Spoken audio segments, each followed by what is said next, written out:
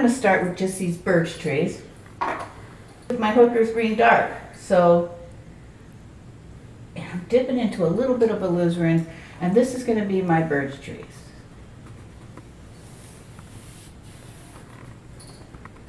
They're just, I'm using as a reference another painting I did. I don't care about drips. A lot of people can't. Sometimes drips will help you. They'll show you what you need.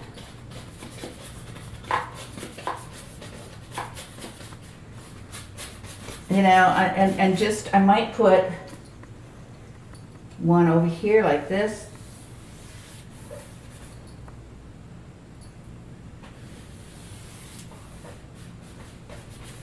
And then I think I'm going to put water here. This will be beautiful. This will be a nice fall scene. A little bit of water back here, but this is all going to be grasses back in here.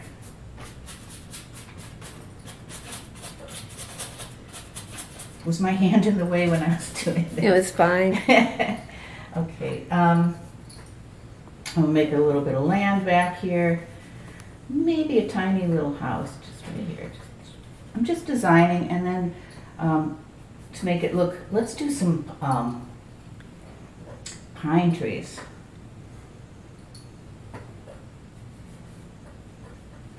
The branches kind of point up. So many people want to make them pointing down. It's just a habit, but they kind of go off to the side. They go off to the side and up towards the sun. And then this is a little confusing, isn't it? But I'll show you what I'm going to do next. So now I kind of have it designed. This is all going to be some foliage and leaves up here. So what I'm going to do is take my white while it's still wet.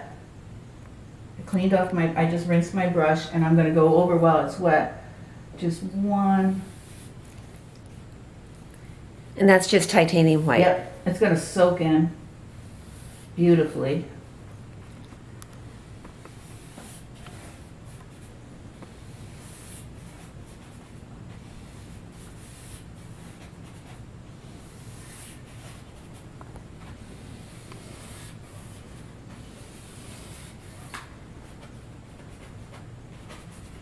Some branches here. And now I'm gonna just put some, I'm gonna take my Hooker's Green, I'm gonna do some leaves. So I'm gonna dip my Hooker's Green in some cadmium yellow medium, which makes a nice green. And I'm just gonna start, it's gonna be in front of the trees in some place and behind the trees in some place. You know, don't judge your painting too soon. Just, you know, so many people go, oh, I hate this, it's so bad. Well, it's too early. It's the design stage, and it's your preliminary brush strokes that you need to put down to get the results you want later. So you just have to be patient. Don't judge it. Don't let anybody else stand around you and go, oh, what are you doing? Because it's not going to help you. So that's enough green. Now I might just see what it's like if I throw a little bit. I'm going to take orange. It's not on the list, but it's just a cadmium orange, plain cadmium orange. I've been experimenting with it. Oh, I love that. Isn't that pretty? I put a little bit of Naples yellow with it, that butterscotchy yellow. Not the cad yellow, but the, you know. You can just try something. If it doesn't work, when it's dry, you can go over it. These are the fall leaves. Kind of pretty. I might, you know, I'm just going to let these be for a little bit.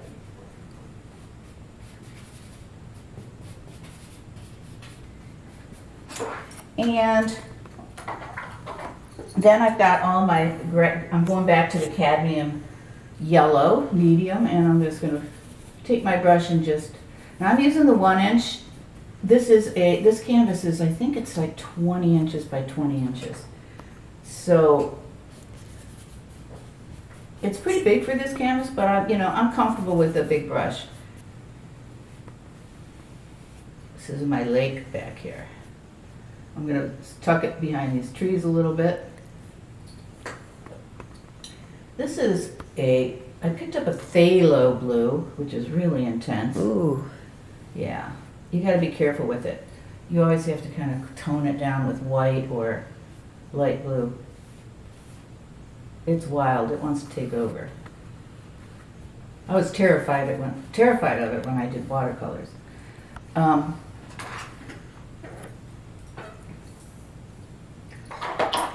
That's my lake. This is going to be all trees back in here.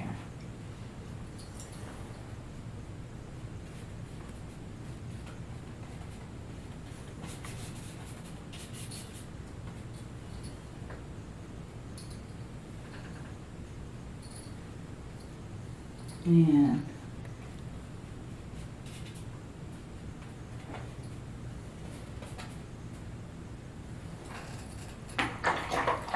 all right, I'm gonna go to a smaller brush, my 1/2 inch angle.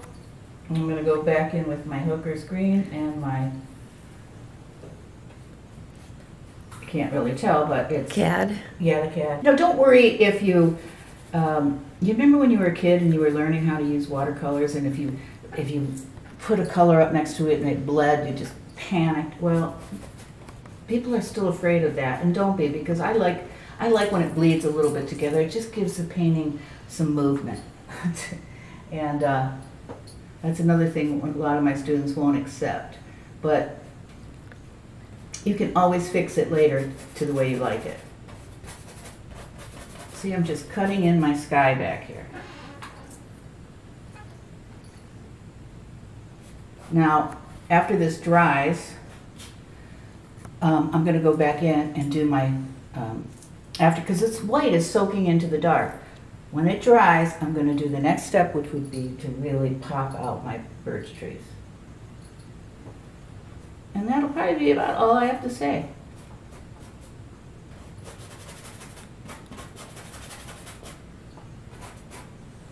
You know, notice how that little bit of red from the background, I mean, you know, the Undercoating. Yeah, the base. It just always pops out, and it seems like just the right places. I don't know, I just find that exciting. A lot of brush strokes on here, but it'll come together.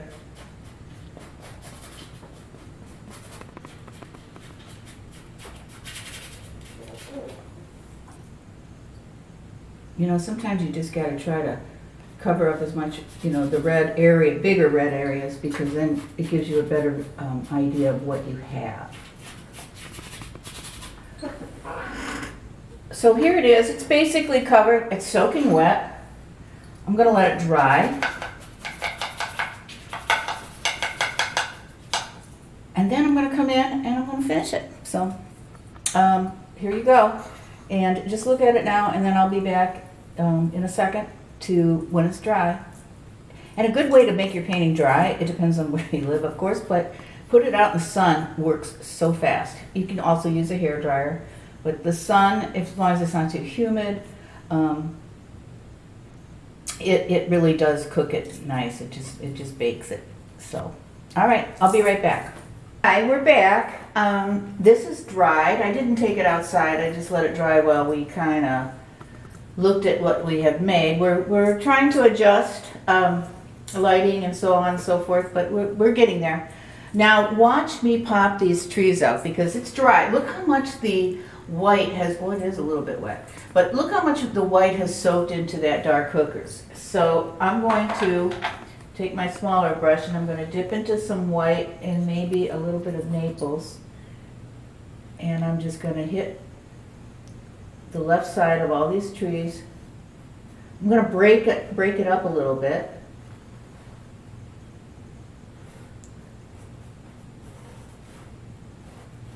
And see these trees start to pop out of our landscape. Ooh, I got a lot of white there.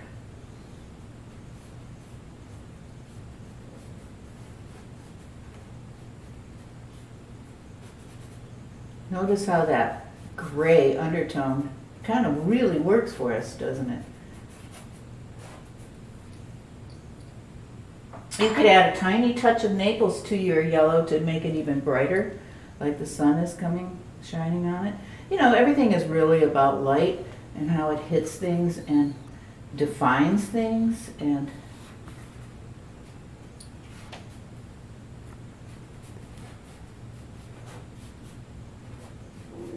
I will probably be sure, you know, before I do this finished one, I'll go back in again and play with it, but not too much. I'm going to pop this house out a little bit here with some white paint. Little house on a lake. I'm going to put a shadowy color on the other side, which is kind of a purple and a blue. I'm going to go back in and do a little bit more details with my pine trees back there. Hooker's green and cad yellow.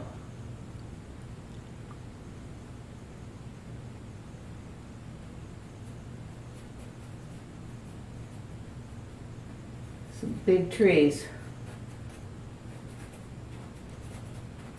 going in behind here.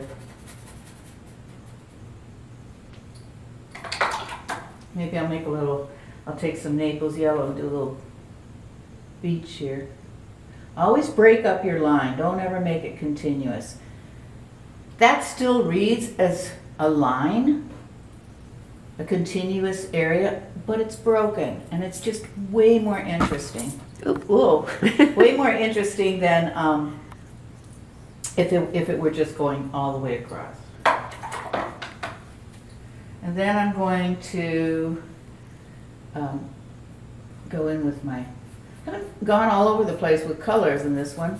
This is some grasses. I'm going to start to define some more grasses. I used my big fat brush to get this feeling, but don't do it everywhere, just in a few places here and there. And that's just cad yellow medium? Okay. Yep.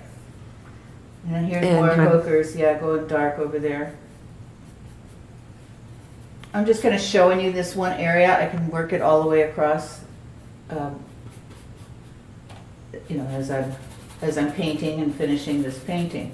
I'll probably, you know, and then I'm going to go back up and do some more leaves. I'm just going to go back over everything after it dries.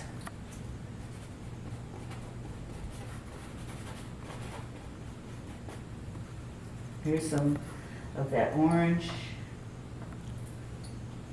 Oh, so bright.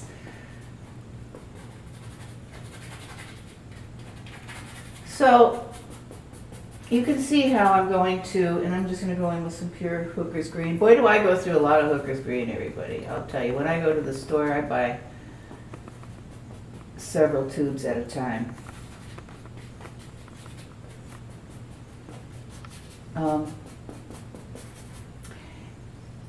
And then I'm going to take some of the dark, I'm going to take the Hooker's green, maybe with a little burnt sienna. And I'm just going to kind of, you know how the birch trees have these markings on them.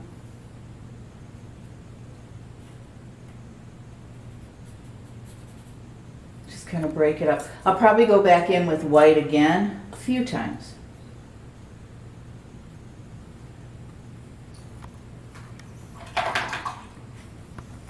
And if you want, you could just to pop out another area or whatever. If, at the very end, if you want to just kind of indicate that there may be some little white wildflowers down here. If you want, you don't have to. It's just an idea. It just kind of gives it that. I'm just showing you kind of how to bring it to a finish. And then I'm going to take the side of this angle brush. Now this angle brush is not natural hair, it's synthetic, so it's stiffer, it holds less water, and I have more control and paint. So I can just kind of, at the end, indicate that there's some branches here. And that's your 1/2 inch, right? That's a 1/2 inch, yep. And just kind of going over everything, and it doesn't have to just be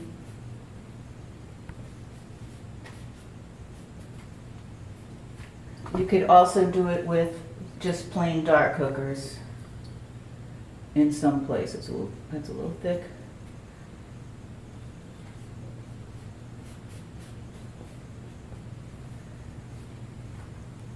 And my scene is coming together. And then maybe I'll give some life to this little house here. It's a little boathouse or something. I don't know.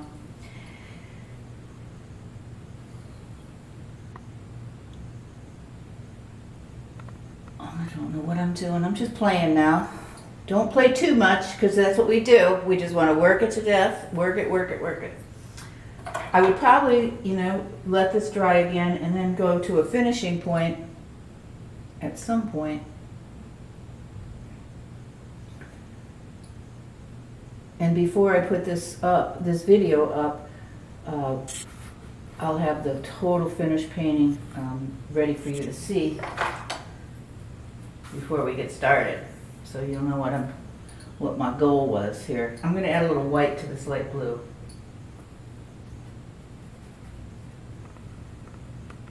Get a little brighter sky back here. Always take if you're traveling with your sky, you want to just keep going around things. It's that negative painting. So fun. It's kind of acting like it's like a cloud back there.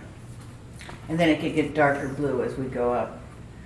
And that's basically my scene. So give it a try if you feel like it, and it's just fun. So I will finish this a little bit more when I'm sitting right in front of it instead of standing off to the side, and go in with maybe even a smaller brush and just tweak out some more branches. Not too much, but and that's it. Okay.